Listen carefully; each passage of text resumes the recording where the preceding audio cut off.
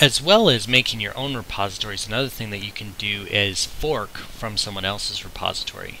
Now, this might seem a little strange, but if I want to add code to this kernel ugarlic and I don't have direct permission to edit it, one of the things that I can do is fork it and make a pull request and say, hey guys, I changed this stuff, you should add it to your code as well. We're going to go ahead and fork it here. It's going to ask you where you want, whether to your organization or to yourself. For a while I was working with the Suicide Squirrels, great guys, doing some bring up on the LGG4 to get to Oreo for the first time. Pretty fun stuff to work on, and that's why it gave me that option as well. But so when you fork something, you're just like the little picture shows here, you're making a copy of it, and so then you'll have your very own copy to work with. And this is handy, you know, if you want to borrow some open source code that someone else has been working on, you want to maybe make your own changes or see how you can change it for the better for other people to use as well, then you can make your own copies. So now it's, notice, Alaska Linux user kernel ugarlic, and it still has everything. It retained all the branches, it retained all the commits, everything that was in the last one is there. Now if I take the readme, right, and actually if I just make, how about make a new, create a new file, we'll call it readme.md for markdown document, and we'll say my copy of the kernel. Okay, and we'll commit this new file. Now my commit is now one commit ahead of the commit for the that we had forked from. So I have one extra commit in mine, and this is my copy of the kernel right here. Not very useful. Oops, not very useful, but there it is. So I've made my own changes. So then we can take that and make a pull request and say, hey, I want you guys to add this to your branch. Now you wouldn't do this in your folder. You would go to where you forked it from and do a pull request here and reference back to your change that you had made. Alright? Now we're going to look at a pull request that we did make earlier in our 101 repository. Right? And we have 2 branches in our one pull request. And it says, you know, we added these files via upload, and I think this is a good idea, and there's no conflict, right? So when you do a pull request on somebody else's material, you should be very thorough to explain what it is you're trying to do and why they should add this material to their code.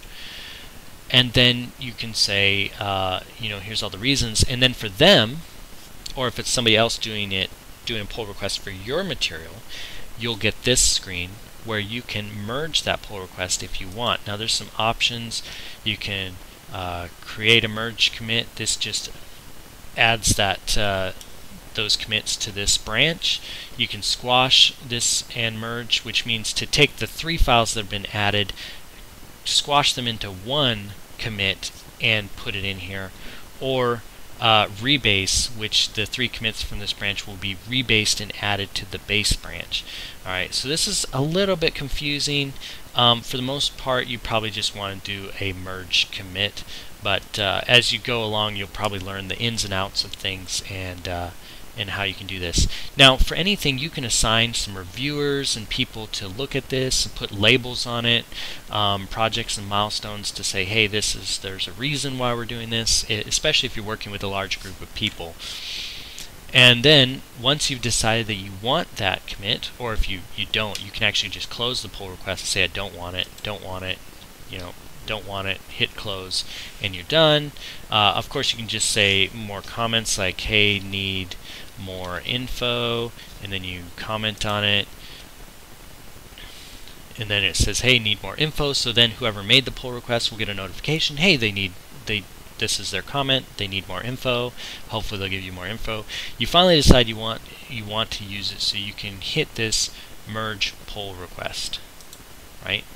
and it's like, yep, we're going to do this, and you can say confirm merge, and there we go. So it has been successfully merged and closed.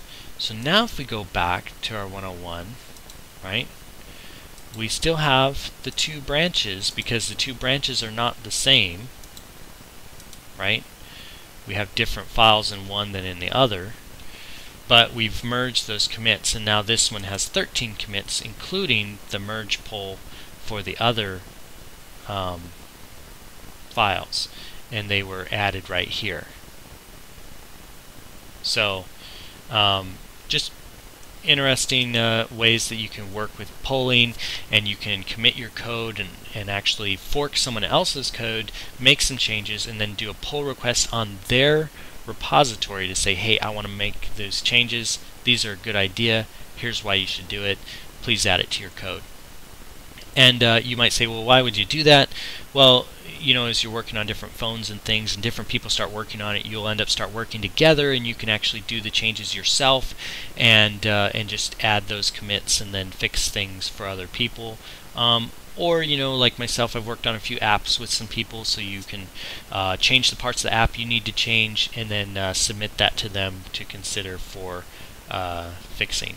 So hopefully that made some sense, and how we go about you know, doing a pull request and adding those in.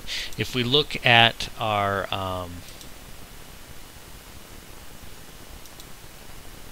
recently opened GitHub 101, we see here now that on the master it has merged back into one.